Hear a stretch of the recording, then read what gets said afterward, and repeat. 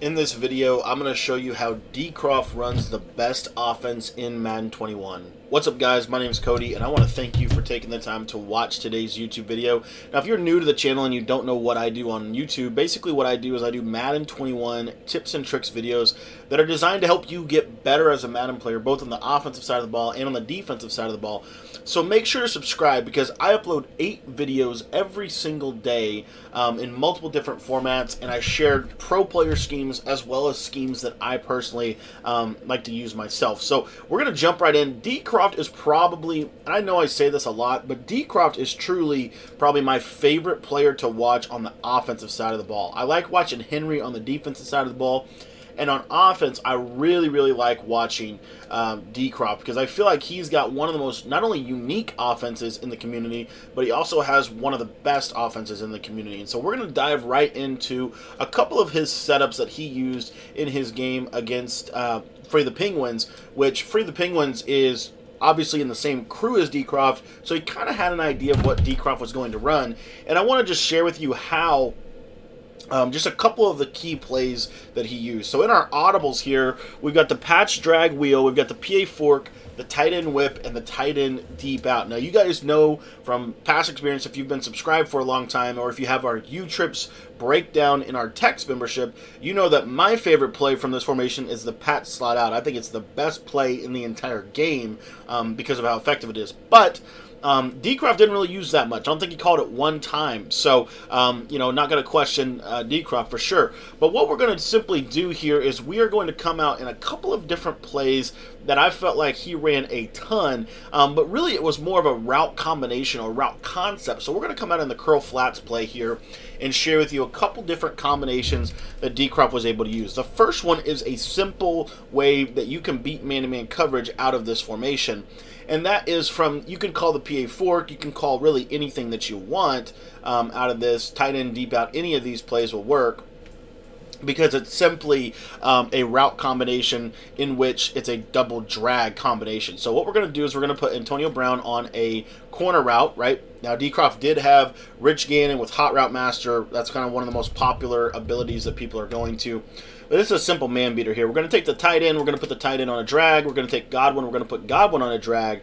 And then what we're going to do is we're going to take Mike Evans and we're going to put him on a skinny post, and we're going to simply smart route the route.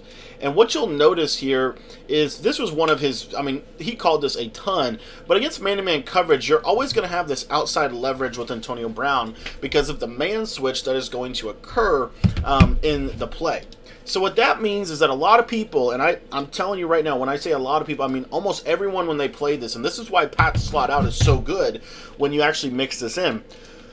But if you run this same setup, what a lot of people will do is they'll put purple zones on the field. So they'll basically put their safeties in purples. Well, if they play press coverage, number one, you've got inside leverage to Chris Godwin, and you're going to be able to get that across the field.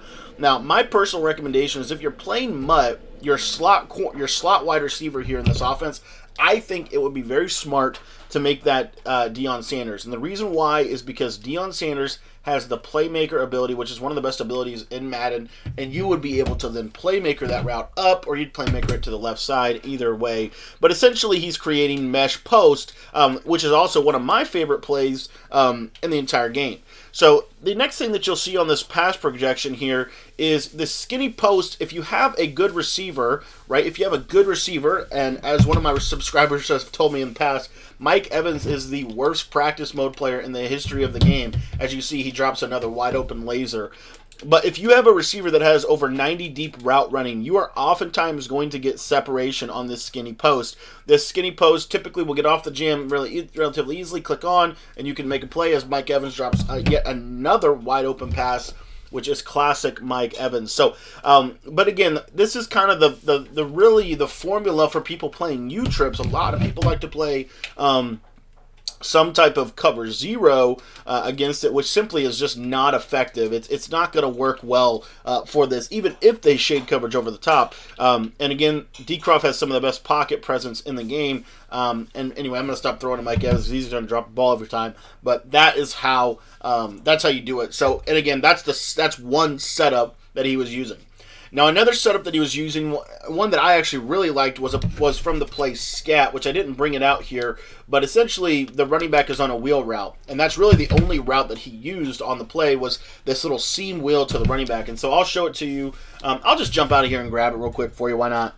And while we're doing that, if you guys want to get my full offensive ebook on the New England Patriots offensive playbook, it is in the description of this video, and we're actually running a little bit of a sale on it right now. It's just 20 bucks, and it gets you the best offense in the entire game. I have in that ebook, I have over 400 pages of material with over 10 hours of video breakdown and over 36 formations. So not just U-trips, but the entire playbook.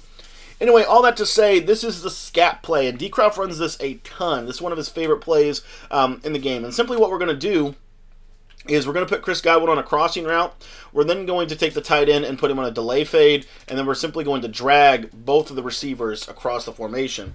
And if they run man coverage on you with this setup right here, you're going to have a ton of success. You'll see that this crossing route gets wide open against this coverage. It gets wide open against this defense. And really what you're going to do is you're going to force the opponent to have to really guard not just the crossing route, right, but you're also going to have these two drags underneath. And then if they're in zone coverage, that wheel route to the running back does a really, really nice job at giving that some issue. But as you can see here, these drags are really, really effective, especially if they're shading their coverage off into an off coverage type of scenario. The next thing I want to show you is how does this work against zone coverage. You might be asking, how does this play work? You know, this play looks good and all, but how does it work against zone coverage? Well, and that's where these drags really come in handy. These drags are really hard to stop in zone coverage. The other thing is, if you take a look at the running back here, you see how he pulls that, and that was a bad throw by me.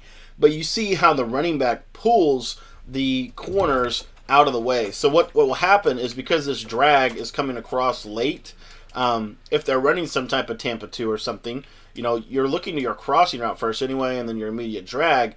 But this route right here is really going to be a nice little late read for you.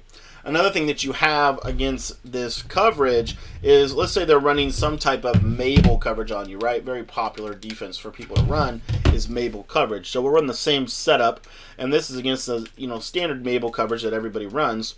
But take a look at what happens here. The running back's going to pull both of the zones with him. It's going to leave this wide open in this little pocket right here, and you're going to be able to hit the drag. Now, the other thing that's really important about this play in particular is the tight end is going to come wide open as well. So if I come out and scat, and again, I'm going to put the crossing route to Mike Evans, or not Mike Evans, Chris Godwin, drag both of the outside guys. And then if I see something like this, I say, oh, he's in zone coverage. So I'm just going to release the tight end fade by hitting the X button. And there he goes. He finally releases. And you'll see that will be almost every cover 3 Mabel in the game. They're going to have to user that. They have to have a yellow on the field to be able to hang with that. So a lot to guard in this formation. And I haven't talked about his most effective setup. And the reason why is because I don't know if I have the route running to be able to pull it off. But he ran this against cover 2 man. Like if they were just running shaded coverage underneath man coverage, he would use this play tight end deep out. And essentially what he would do is he would take the tight end, put him on a corner route. He'd have the wide receiver on the right on an out route, or he would flip that. So he might have the slot guy go on the corner and the tight end go on an out. The running back typically would block for this, but you could also put him on a wheel route if you wanted to.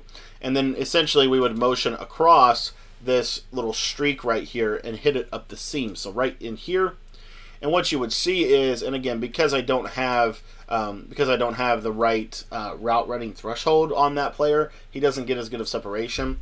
But normally what will happen, especially if they're running something from like nickel 3-5, and it's kind of a nickel 3-5 in particular, but you could see something like this tight end deep out, where basically what we're going to do, and we could do it a variety of different ways, but essentially we're going to have these couple little these couple little quick routes right here, little flood concepts, and then you have the underneath route, or I'm sorry, not the underneath route, but you have this bomb route to the streak receiver on an inside pass they click on, and you can kind of user catch that. But again, that if you have Randy Moss on that, or you have someone on that, oftentimes they will lose the corner in the dust, and they'll be able to get wide open. So that's pretty much the majority of his setups, in my opinion, that you saw. You saw a little bit of PA fork. The way that he ran PA fork, one of the other setups he had was essentially to run this corner route right here, delay fade, and then obviously a motion over crossing route. You know, these basic combos right here that you're looking at on your screen were kind of his go-tos, and they were probably the most effective out of everything that he did, because it forced Mabel coverage on both sides, but then it also opened the middle of the field up for him to hit post routes and curl routes. So that is a little bit about DCROFT's offense. If you want to get my full ebook on this, on this Playbook New England, it's really, really good. It's in the description. If you want to get a full scheme on the U-trips, I have a 1-hour video breaking this down in my text message membership. You can get it completely for free. It breaks down literally how to one-play touchdown every coverage in the entire game. So just text me for that. My number is 812-216-3644. It's also in the description of this video. I want to thank you for watching today and invite you to our live stream tonight. And don't forget, if you want to get the full U-trips offensive scheme, go ahead and text me. And then if you want to get the full ebook to this offense, click that link in the description. It'll take you right to the checkout page. Thanks for watching, guys, and we'll see you tomorrow.